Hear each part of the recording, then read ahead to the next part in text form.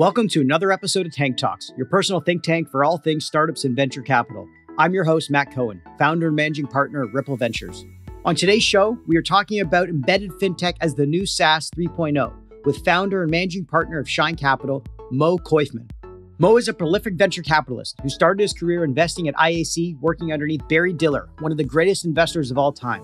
At IAC, Mo saw firsthand how companies were using software to solve their own problems and then expanded to new markets, starting with payments and billings. Mo led acquisition for IAC and companies like Vimeo, while also acting as COO for a period of time. Mo later moved on to Spark Capital in 2008, where he led investments in companies like Skillshare, Warby Parker, Plaid, and several others. After leaving Spark in 2016, Mo eventually launched his new fund, Shine Capital, with $125 million in funding in the fall of 2020. On today's show, we asked Mo for his views on the emergence of embedded FinTech and how all the companies Mo backed early on, like Plaid, have gone on to change the direction of so many other startups. We get Mo to explain what he looks for when backing early-stage founders trying to tackle legacy industries like banking and payments, and where he's looking to place his bets now with his new fund. But before we get started today, I wanted to share some exciting news for us at Tank Talks. Some of our listeners may know that I started my professional career at Royal Bank of Canada fresh out of college on the equity sales and trading desk back in 2007. My time at RBC, both in Toronto and down on Wall Street, New York, were instrumental in providing me with incredible opportunities in the capital markets industry. Now, several years later, I am proud to announce that Ripple Ventures and Tank Talks have partnered with RBCX to support visionary technology entrepreneurs across the US and Canada. With the recent launch of RBCX, founders and startups are now able to access a full-service platform to accelerate their entrepreneurial journey at every stage of growth. With not only access to innovative capital solutions, products, and services, the team at RBCX is offering solutions for technology clients across their entire company lifecycle, from inception to IPO and beyond. The amazing team, led by Sid Paquette, along with Nicole Kelly and Anthony Muchentoff, are well known in the startup ecosystem, and we couldn't be more excited to partner with them on Tank Talks. Listeners of Tank Talks can get set up with an intro meeting with one of RBCX's team members by visiting rbcx.com and mentioning Tank Talks to get set up today. Now let's get into this week's episode with Mo Koyfman, founder and managing partner of Shine Capital. Thanks for joining us in the Tank today, Mo. It's absolutely my pleasure. As you already know, Mo, today about 90% of public SaaS companies have some form of subscription-based revenue model. Nowadays, with all the new FinTech infrastructure available like Stripe and Plaid, companies have made it possible for SaaS businesses to add financial services alongside their core software product offerings. By adding FinTech, SaaS businesses can increase revenue sometimes as much as 5 times and open up new SaaS markets that previously may not have been accessible due to a smaller software market or inefficient customer acquisition. Mo, I'd love to kick things off with hearing your definition of embedded FinTech and how you have seen it evolve as the new SaaS since you began your career first at IAC with Barry Diller and then at Spark Capital as a partner. It's funny, it's been a journey for me to get here, and I feel like everything I do in my life is just continuing to pull on a string. As you mentioned, I started my career at IAC. Actually, I started my career at Bear Stearns, may she rest in peace, before heading over to IAC, which was called USA Networks. Now I'm dating myself at the time that I joined, but I worked for Barry Diller there for 6 years. He used to refer to it as putting one dumb foot in front of the other. Where if you look at what IAC has become over time, sort of a publicly traded private equity firm, private equity / VC firm of sorts, or / incubator, I should say, of sorts. It didn't get there by following a straight line. Barry would tug on the string or put one dumb foot in front of the other, as he would say, following his passions and his curiosities. And initially it led to the internet as the fundamentally transformative platform for our generation. And so he pulled on that string for a little bit, and we bought a whole bunch of assets, between some before I joined, some during my time there, and some after. But while I was there, it was sort of between end of 01, 02 to 08 was really the height of our acquiring businesses.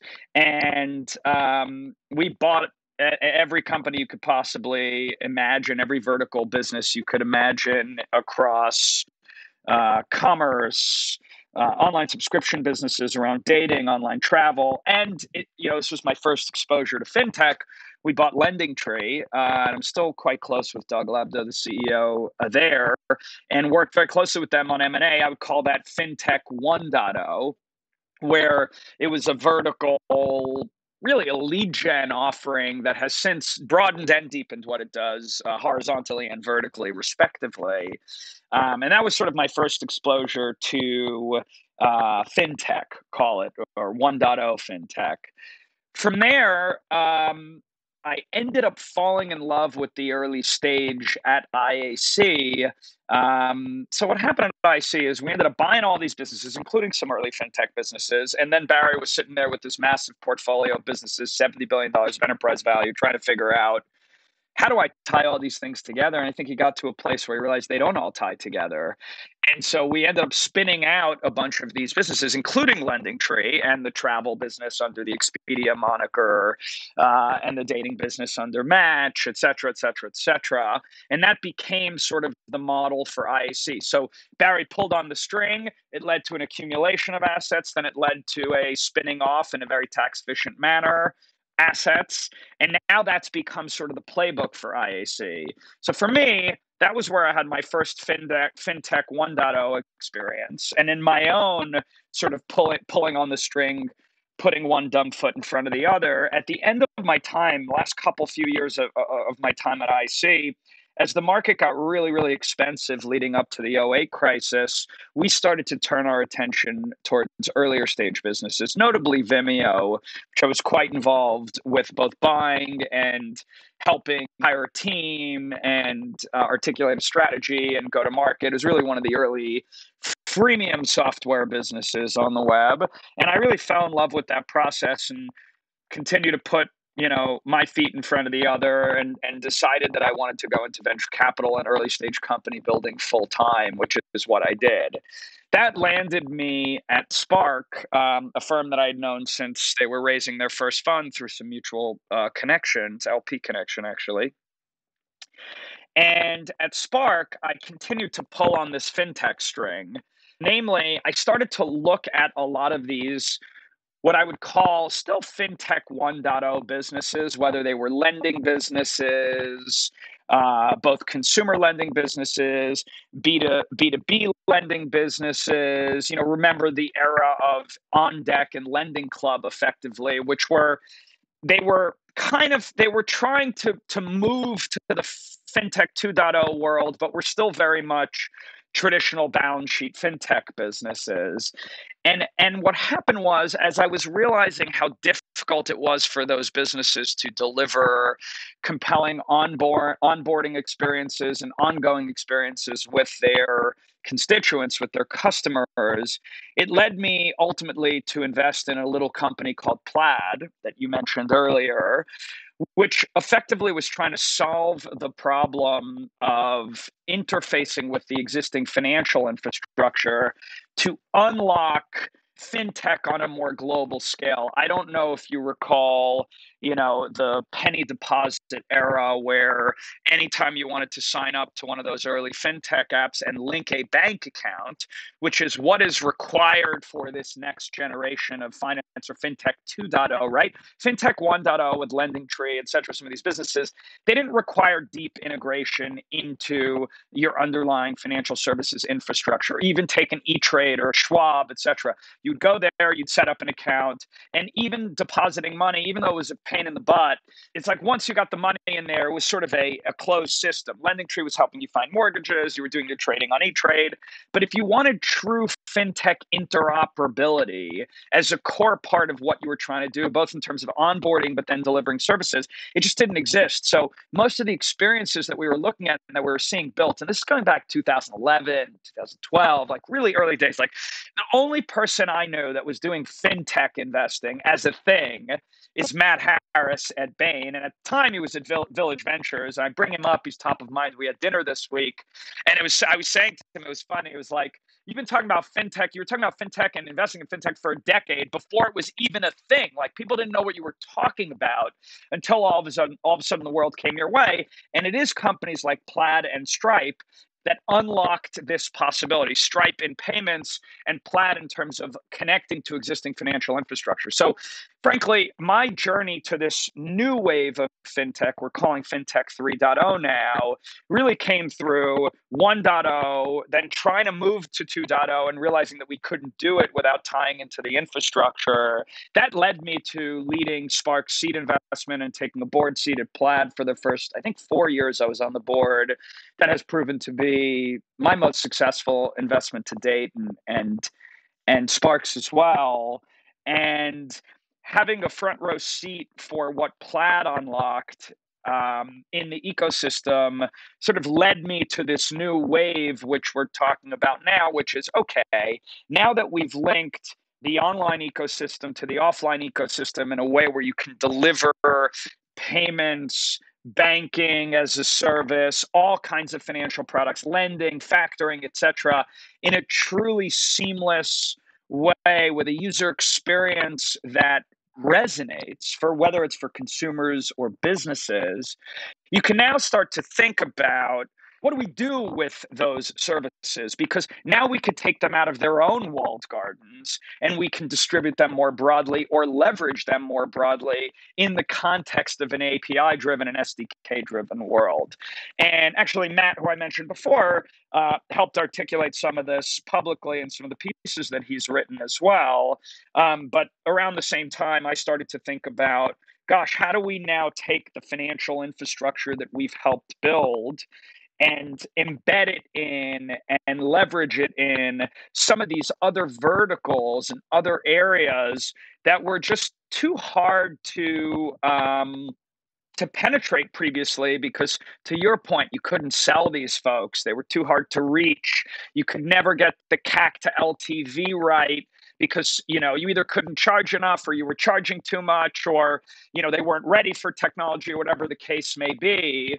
But now, in a world where software is the norm, and COVID has accelerated this dramatically for every single industry, everybody is starting to use software, whether it's in, we haven't talked about this publicly yet, so I won't go into it here, but like a deal we've done together in trucking, or something we just did in local government, or something we're looking at in construction, or I can go down the list of these really, really large, offline, for the most part, historically, verticals with massive TAMs and business being done in a very offline or rudimentary technology sort of way. So now that there's an appetite for more software, which we're starting to see, because when everybody was home during the pandemic, first of all, they had no choice. And also, as a new generation of people come into these industries, they are used to all the productivity tools that we all work with all day, every day. And they want to see them in their workplace, not just at home. Could you imagine going from like Gmail and Slack and Superhuman at home with your buddies, and then you're working in like a Microsoft Office instance with VPN? It's just like you're not used to it, and you don't want to be doing it. And so that's really what has emerged now, where software is now eating every corner of the world. And what you can do, given that finance and fintech is so networked, both across the digital fintech ecosystem and to the offline and traditional finance system that it needs to link to, you can now start thinking about, well, how can we bring this fintech infrastructure that we've built and capability that we've built natively into some of these industries where money is moving, lending is happening, factoring is a core part of doing business, but for the most part, it's all happening through traditional invoicing, traditional factoring, traditional banking. Well, what if we took the digital rails that we've built now and integrate them into the software that is now being adopted, even in the most laggard industries, because of both necessity and the aging down of the worker population? What can we do if we start marrying fintech to software? And that's really sort of both my journey to this on a personal level, and what and how it maps to what has happened in terms of the evolution of fintech and financial infrastructure in an open and accessible way on the web that now makes embeddable finance such an interesting part about the future of such an interesting part of the future of software, and it gives you a new lens through which to look at markets and to underwrite businesses that actually completely changes the cost, revenue, CAC, LTV dynamics of those businesses as you unpack the opportunities here. That's really amazing to hear you talk about your journey from the very early days, after leaving Bear Stearns and going in with Barry Diller at IAC and going after sort of this industry. And I wouldn't even call it FinTech at the time when you were sort of scratching the surface or trying to peel back the layer of the onion with it, because you were just looking for problems that needed better solutions, like all technology companies hopefully start out with.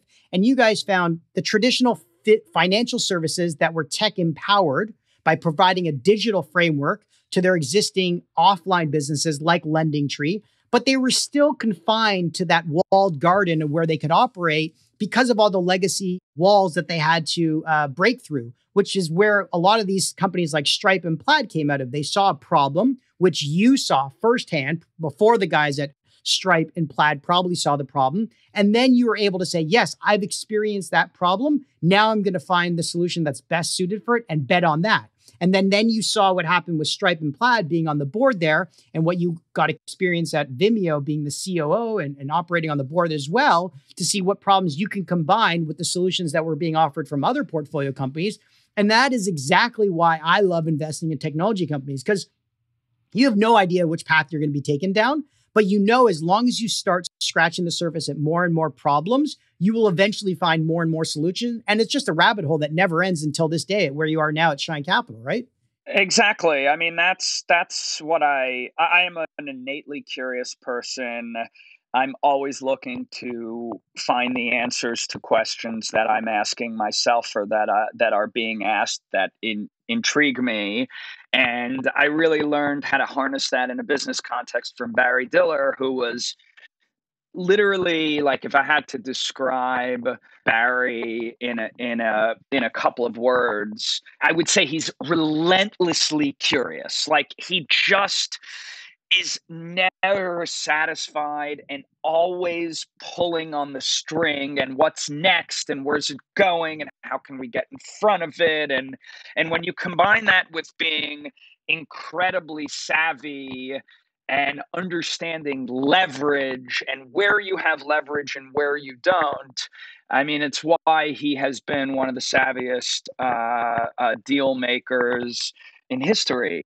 And so I have learned a lot from that, and it matches sort of my innate curiosity. And I have just been pulling on these threads in my career. And to your point on the Plaid founders, actually, when I sat down with William and Zach in, I think it was 2012 or maybe 13, they were coming at the problem in the same way that I was. So I had done a couple of FinTech investments, and we had done a few as a firm. And it was just really hard to get customer adoption. It was just linking a bank account was so difficult. Interfacing with it was so difficult. It was just, the ideas were there, but the infrastructure was simply not in place to execute on those ideas, to move from the sort of digital enablement of financial services to entirely new digital financial services.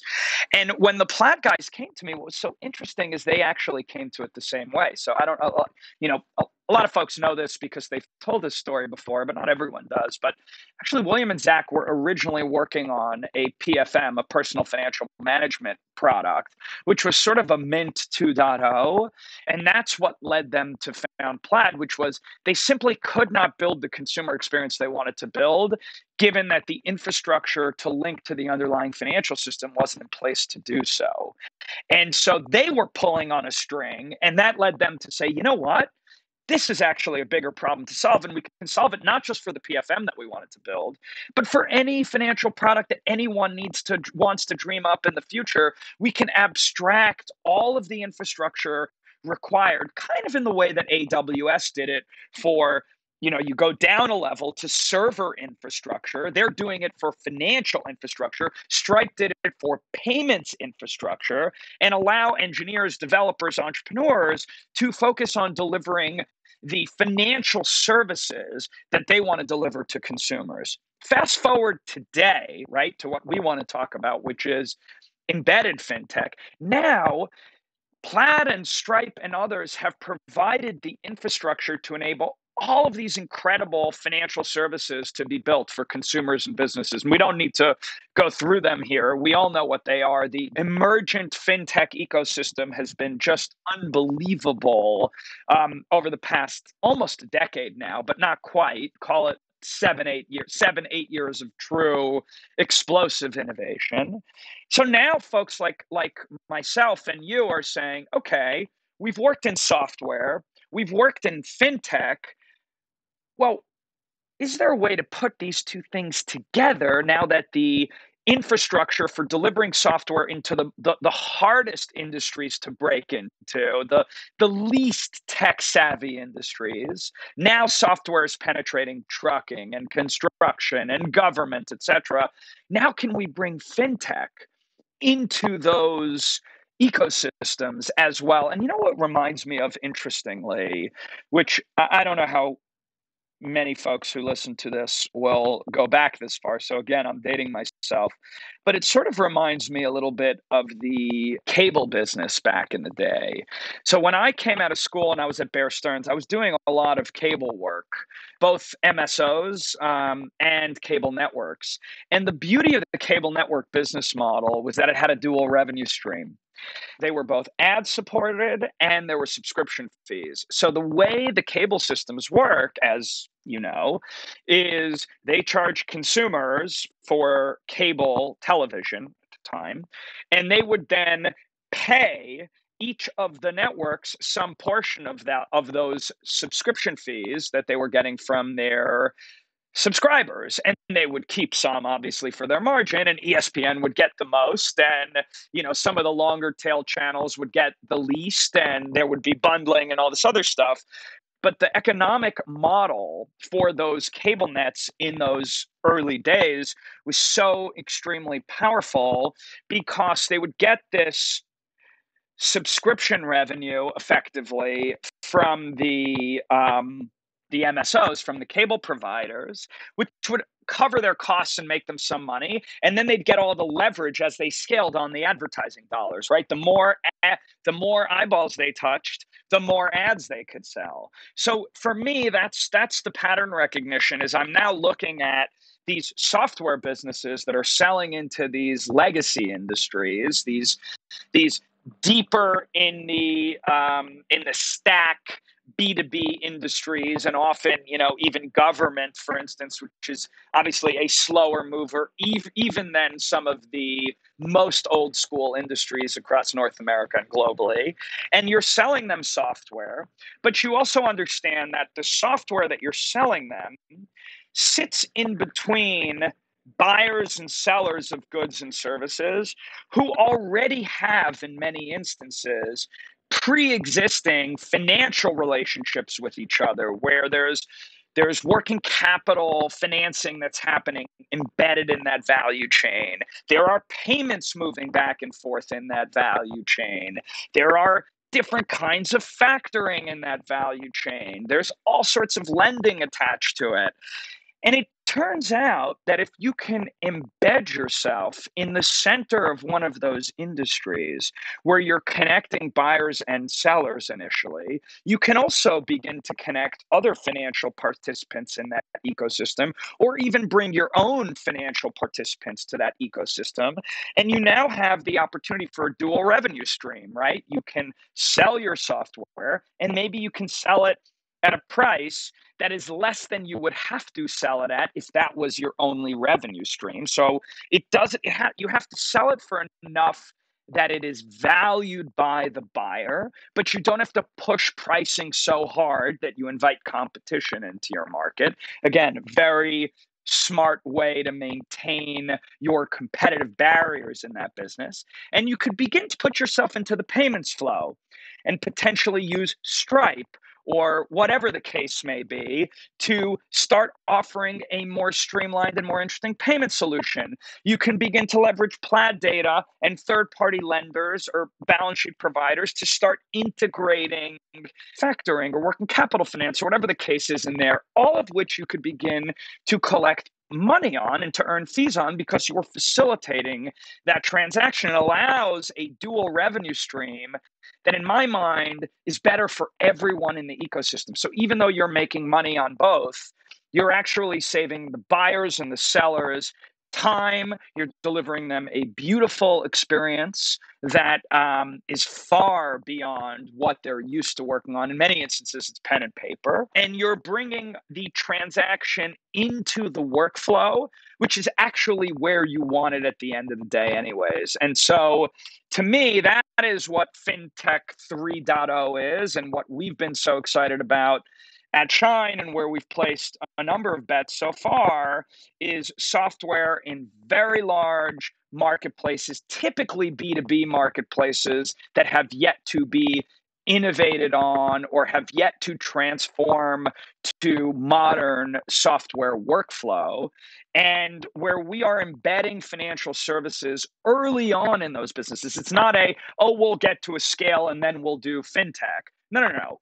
It is core of what we do because it is delivering value to the stakeholders and the constituents there in a way that actually is delightful to them. And that is, we are, over the next 5 to 7 years, I suspect we will see every single B2B value chain globally be infiltrated with the combination of workflow software and financial services, where what has happened on the consumer side is now going to happen on the business side and in some of the deepest, most entrenched and reluctant to change industries in the world. That's amazing. I mean, first off, thanks for sharing your whole career history, learning from Barry Diller, one of the greatest investors of all time. We could have a whole other podcast on that. And then watching the guys at Plaid go through that pivot and seeing a problem that they were trying to solve on top of building their existing, kind of Mint 2.0. We see a lot of companies have that problem, right? That's how Slack got started. That's how Shopify got started when they were trying to figure out how to sell their snowboards online. And that's even how one of our portfolio companies, VoiceFlow, got started. When they were trying to learn how to build skills on Alexa themselves, they had to learn how to build their own drag and drop, editor for them to be able to create conversational AI tools. So a lot of companies get started that way. But let's double click on some of the bets that you're making in this space. You've just said there are now companies that can go from reselling to now being fully embedding those services into their offerings.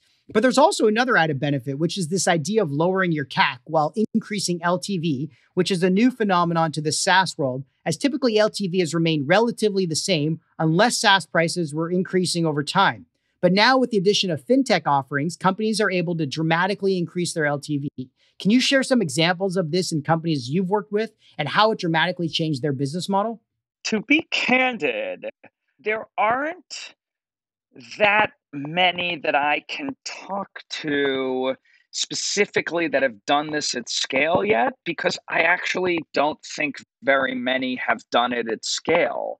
I think you actually see this more. So, for example, Shopify, you mentioned, has done their partnership with a firm is very instructive here, right? Where they incorporated the buy now, pay later functionality into their offering. Shopify is a payments platform, is an e-commerce platform and payments business at the core.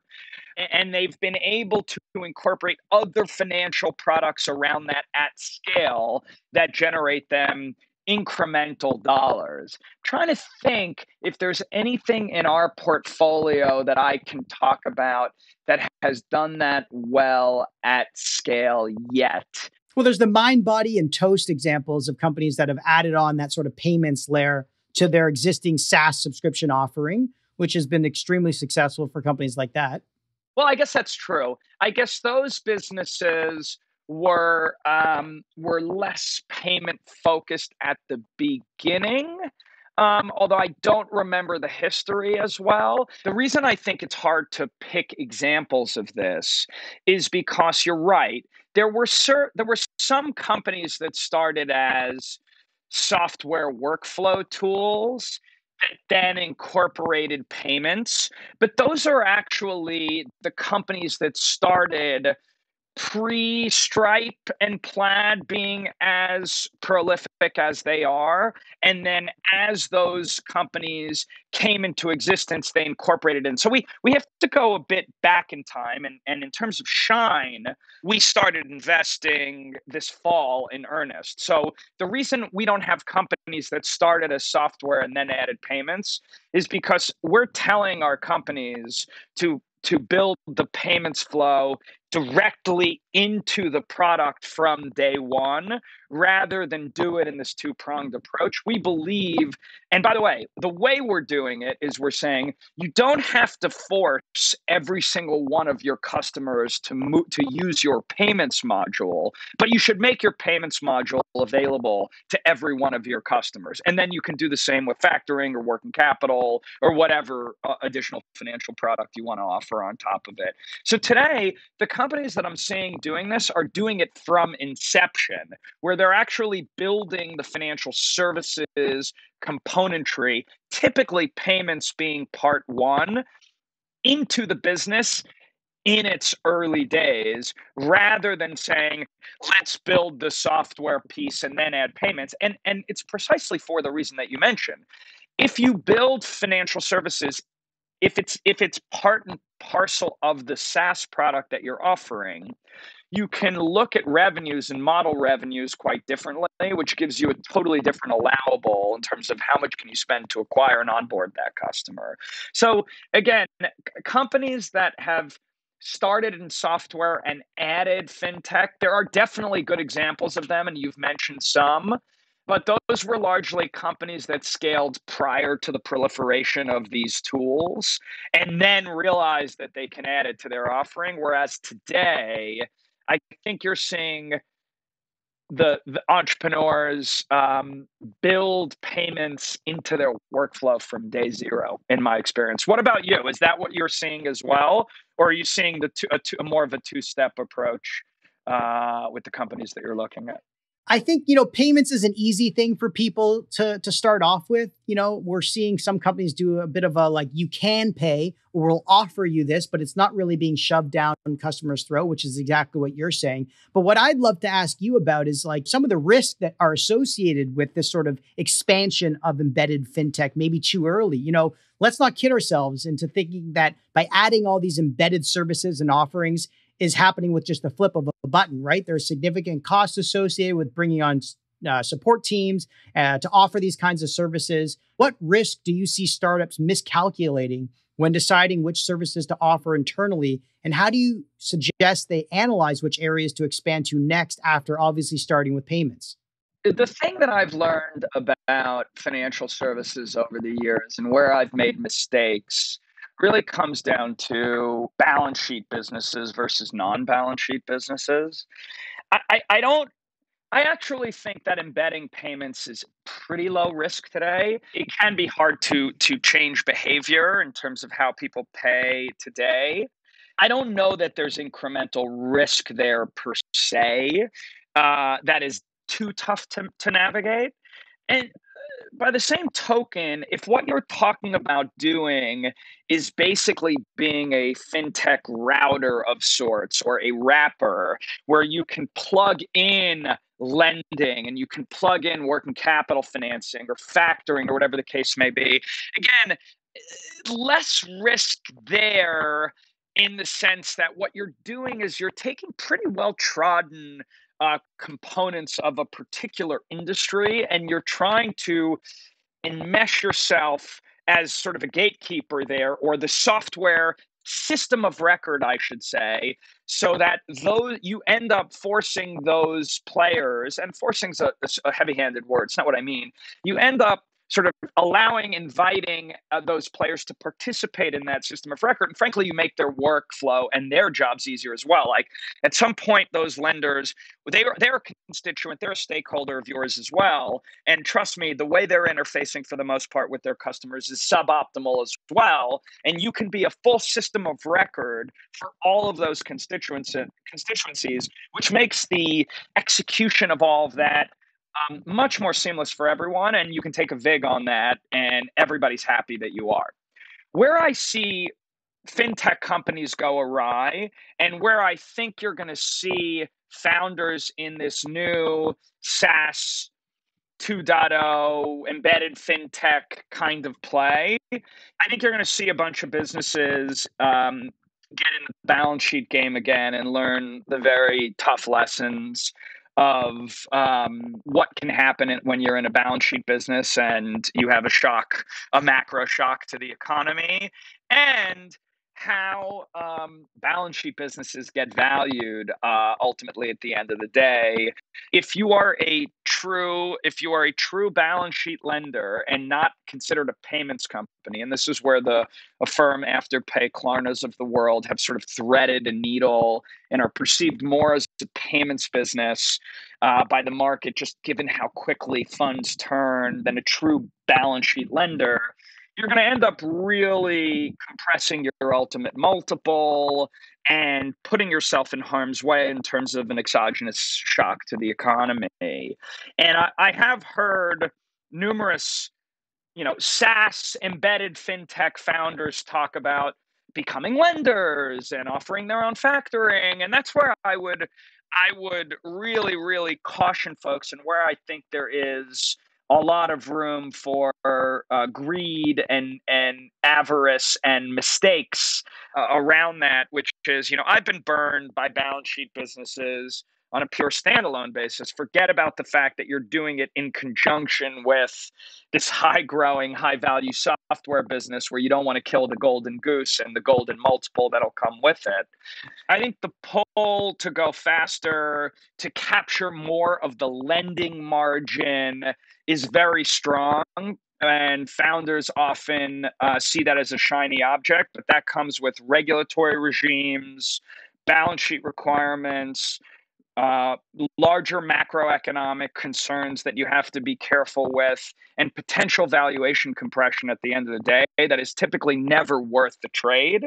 And so far, that's where folks, their eyes get a little bigger than their stomachs in this regard, so to speak, and they don't realize what they're going to have to choke down to become a lender, and whether that's actually a good idea for their business. So far, that's the carrot that folks sometimes get excited by, that I would caution very strongly against doing. And there's lots of different ways to do it in terms of being, as I said before, a router for some of these businesses. It's definitely a lower take, but a much higher margin with no risk as compared to being a lender.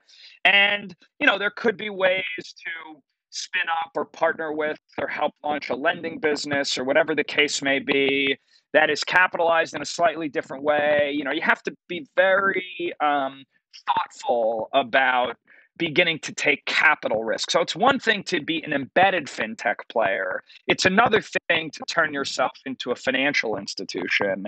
And I think I would encourage these businesses to avoid that temptation, even though the amount of dollars that you can move through the system in that regard can be very tempting. Yeah, I mean, let's just dive into this, because I've been thinking about this a lot, Mo. You've got the Clearco's of the world who have much higher cost of capital than, let's say, borrowing from the window at the U.S. Federal Reserve, and they're going out and sort of lending about billions of dollars to startups. And then you've got the credit card space also, where everyone in the tech world knows the Brexes of the world and the Ramps, who just raised $300 million financing at almost a $4 billion valuation to build out their credit card offering. Companies are offering virtual and physical credit cards left, right, and center, with all of them competing for this wallet share within this high growth tech customer segment. With so many of these companies fighting on offerings for the best rates to compete on interchange fees on the transactions, where do you see this segment of the market ending up, or is it just a race to the bottom? I don't think it's a race to the bottom. If you look at both Brex and Ramp, and actually if you look at Amex before that, you'll see that the corporate card business is not a pure interchange play, but it is about owning a very, very valuable relationship with a business. If you go back to Amex and their corporate card business, they offered all kinds of goods, all kinds of services and rewards and travel and all kinds of different things around their corporate card offering as part of a suite of services that they're offering to the small business customer and even to the larger business customer. When you look at Brex and Ramp, you'll already see in the moves that they've been making that they don't view themselves as pure credit card players who are going to make their money on interchange in perpetuity. So, for example, Brex already started charging for a premium service of their offering, not dissimilar to what Amex has done for years in terms of charging for the level of participation in their premium services. They also launched a venture debt business where you can see that what they're doing is Brex has clearly staked out they're going at Amex's SMB business, whereas Ramp is going at, I think they're doing everything between SMBs and enterprise with a different offering. They're sort of cutting the market differently. Brex is all SMBs, all tech-forward businesses so far, offering them credit cards, but also premium services, as well as now lending and other things they can offer. They want to beat Amex small business with a holistic bundle of services that they can offer that small business, where they're not simply competing on interchange and you're not simply shopping as a small business customer on rate alone, right? They're now packaging, bundling, widening their service offering. If you look at Ramp, similar, but a different approach. So Ramp has gone after larger customers than Brex. They've gone after smaller ones as well, but they are offering a card. They are now starting to offer spend management tools more broadly, right? They're starting to think about how they capture more spend from those businesses. And they're competing more with the core Amex offering around, that's the upmarket offering for Amex. And so even in their recent financing announcements, the Brex announced their credit lending business, their venture lending business this week. Ramp announced a spend management acquisition in conjunction with their financing. You're starting to see that they know that it's a losing battle. Yes, if everybody was just offering cards and everybody was competing on rates, it's definitionally a race to the bottom once Amex or whomever reaches parity. Like in the beginning, Ramp and Brex are going to be much better for a certain kind of company that wants an easier onboarding, tech-enabled, digital-first experience because they're competing with Amex and JPM and all these big bank card providers who just simply don't offer that. So they can win, by the way, even if they're not at the absolute best rate necessarily, although they're doing it at pretty compelling rates where they can compete head on. If it was a pure rate game, I think you're right, it would be a race to the bottom. But we've seen with the legacy players and we've seen with the new players, they're already thinking about customer segmentation differently, and they're thinking about horizontal expansion of their offerings differently, whereby they're going to be viewed as a package rather than purely as am I getting the best rate from my corporate card provider? No, it kind of goes back to your sort of CAC to LTV situation. You're saying only relationship right from the beginning and then layer on other services to extend the value of the LTV indefinitely once you get a relationship built out early on with their customers, which is what Brex and Ramp and these players are doing, is what you're saying, right? Right. So what I'm saying is they went after the customer with a more tech-forward, product-led, modern business card offering, which in and of itself will pull a lot of customers away or get a lot of new customers that might have otherwise used Amex or whatever it was to their platform. And then from there, they continue to add more and more services around that so that what they're offering is not simply a better priced card. That's a losing proposition, but a suite of services that really works for this generation of businesses, including of a well-priced, very flexible spending card, but that incorporates a whole bunch of other elements to their business. No, that makes total sense. You know, one area I'm really excited about that I'd love to get your take on, Mo, is the move towards embedded services on the infrastructure side in areas like payroll and taxes, or compliance checks and benefits. What are your thoughts on these additional services being embedded in startup offerings, and how do you think it will play out?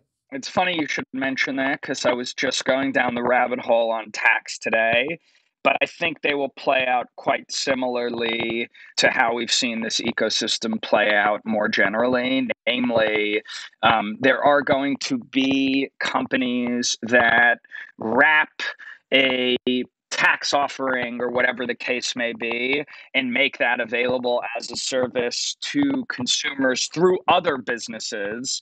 I think the trick here is figuring out which of those API-led, componentized offerings, financial offerings as a service, are going to be the most valuable. Which teams are going to build the best ones and try and pick out the needles from the haystack, so to speak.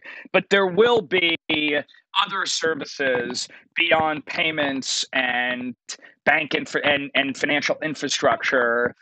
Like you're already seeing it with Alloy's doing it with KYC AML. You're starting to see some players doing it in taxes. Like people have taken what Plaid has done and are trying to do it in other areas. By the way, I think that Plaid is going to continue to expand the aperture, and they have a war chest and will continue to expand on that to do that. Not just building, but also they may be an aggressive acquirer over time of some of these more verticalized solutions so that they can offer a more full stack approach to startups. And they've already done that, right? Like they started with one offering and they've been continuing to productize more and more and more.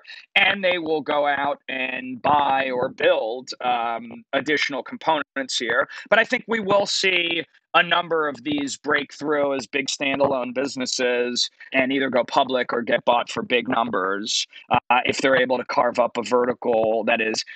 It has to be complex enough, and there has to be enough fragmentation on both the supply and the demand side, whereby they could sort of do enough on the supply and on the aggregation and on the service offering side, where it becomes difficult to replicate. Some of these you see, and it's definitely a valuable service, but it's very easily replicable. Like, they're not doing enough. There aren't enough data moats, or I don't want to say data moats. There isn't a network effect or some value to the data network or some reality where the more they are used in the ecosystem, the more valuable they get. And that's why it becomes more difficult for competition to emerge.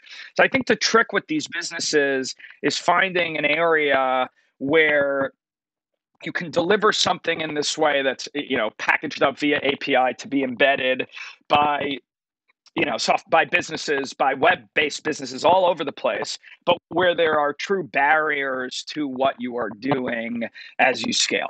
I mean, I'm really excited about this, and it kind of goes back to the beginning of your career at IAC. I mean, look how long it's taken for some of these fintechs to really take off. And now we're just starting to break down those walled gardens around taxes and compliance and benefits, only because of all the other barriers that have been broken down by guys at Stripe and Plaid and so on. So I agree with you. It's going to be very exciting. And I think it will play out the same way. I'd love to switch gears and talk about your new $125 million fund that you mentioned closed last fall. What kind of investments are you focused on, and where are you placing bets on the embedded fintech ecosystem today? We are a generalist early stage firm. Our focus really is on leading, co-leading, or taking meaningful positions in institutional seed and Series A rounds of companies. So we're talking about writing. Our smallest check is $1.5 million to $2 million in a seed that we're very passionate about, all the way up to, call it $8-ish million in this fund.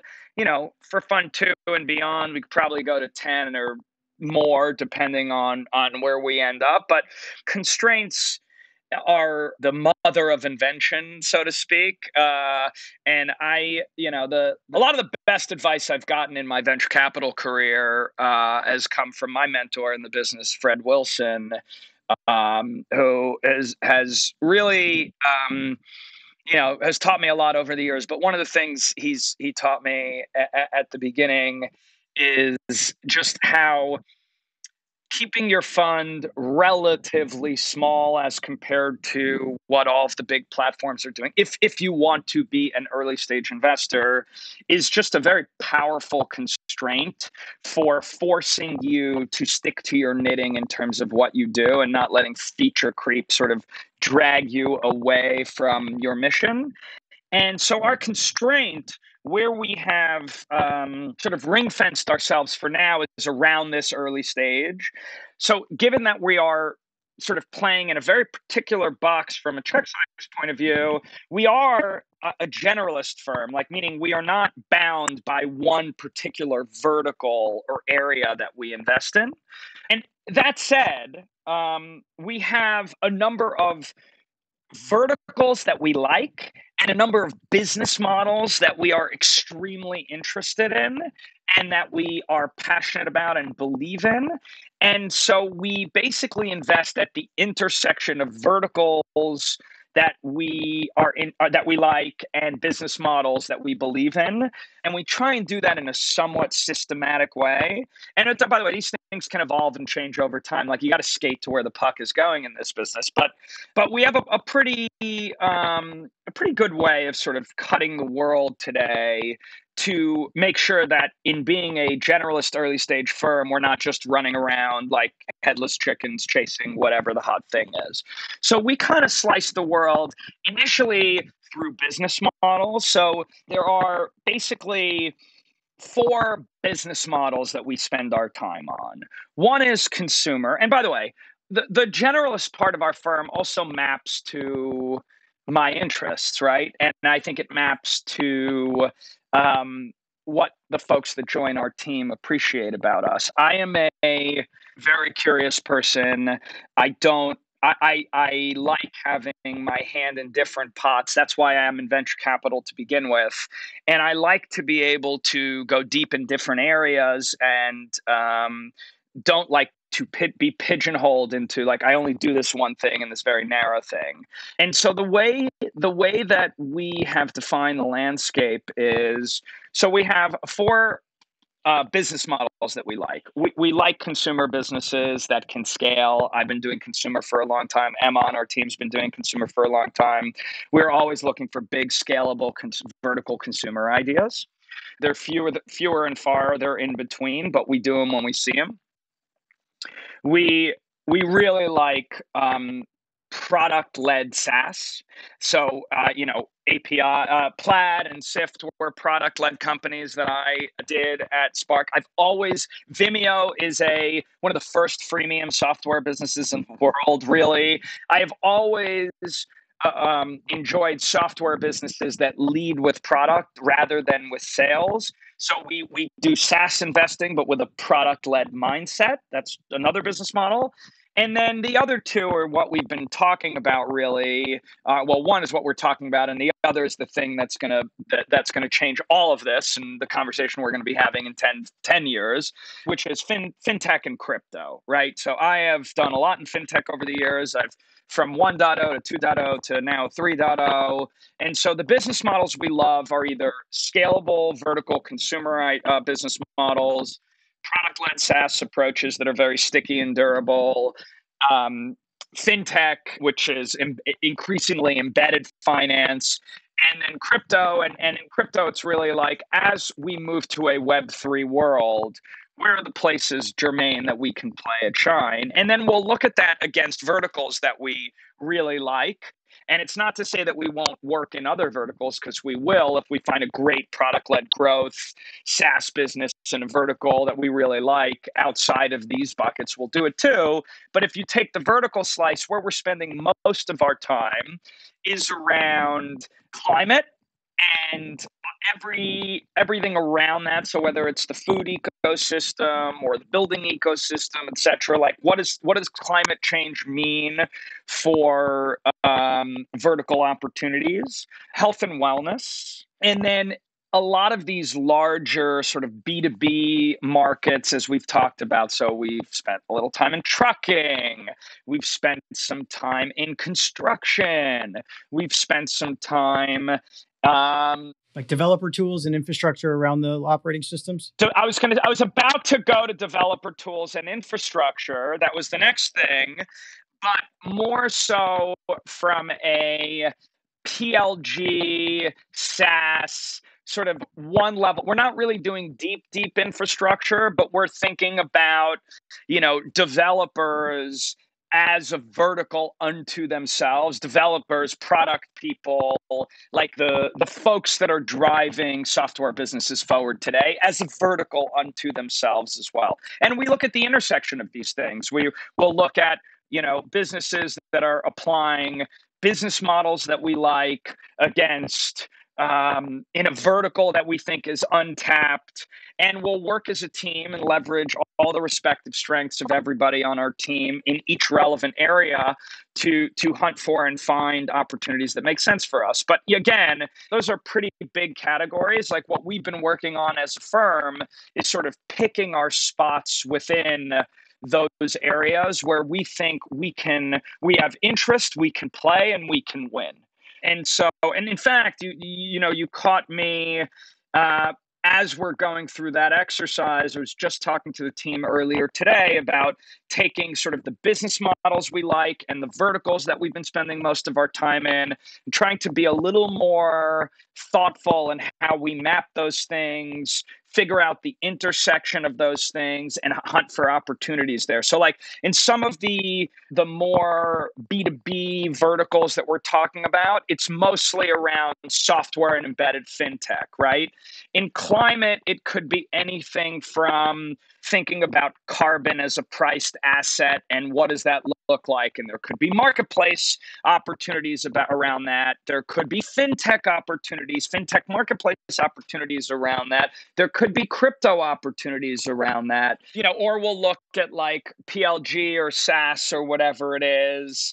Like we'll look at software and then we'll think about, okay, where are the areas where vertical software, like you could look at health and wellness, and there's been a lot happening in healthcare around really bringing software to that vertical in a more bottoms-up way, thinking about all these different verticals in that ecosystem. You could think about providers, you could think about patients. So again, like we start sort of broad and we narrow our focus internally to make sure that everybody's spending time in an area where they have a real point of view on what an opportunity might look like, and they really continue to pull on that string.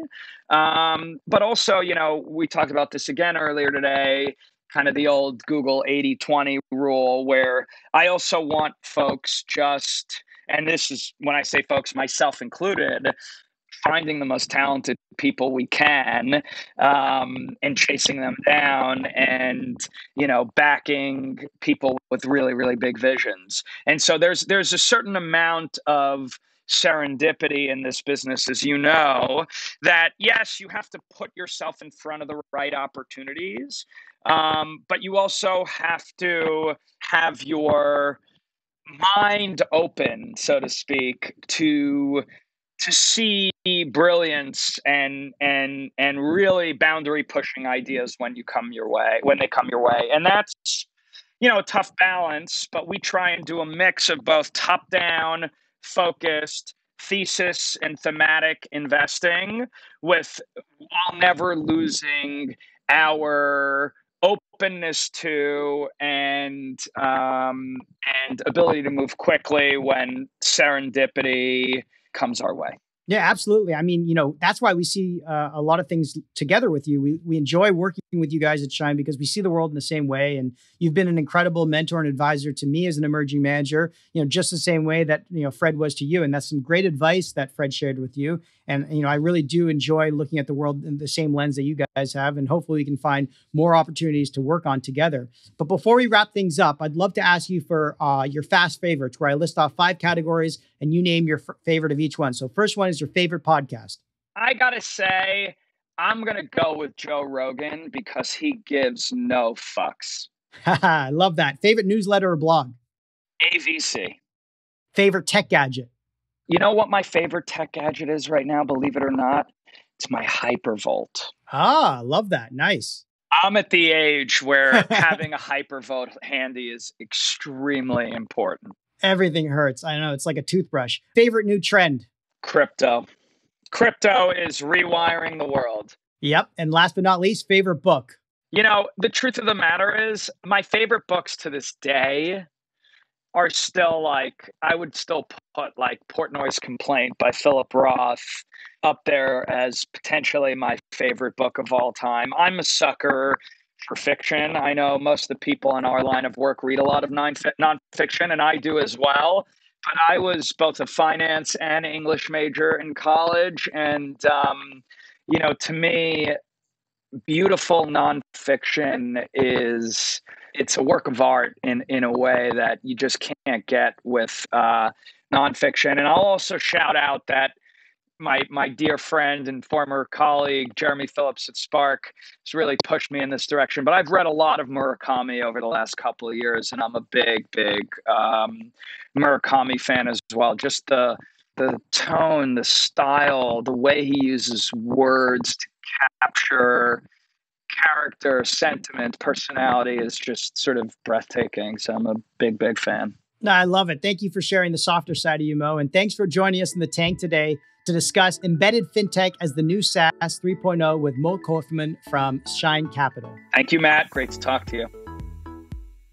Thanks for listening to another episode of Tank Talks. To learn more about this episode, be sure to go to Apple Podcast or Spotify to find more detailed notes on this episode or to check out previous episodes. Also, if you enjoyed this episode, please leave us a review and a rating as it helps us out a lot. And hit that subscribe button so you can get notified when new episodes come out. Finally, make sure to give me a follow on Twitter @MattyBCohen or @Tank Talk Podcast to stay up to date on new episodes or to be a guest on our show. Till next time,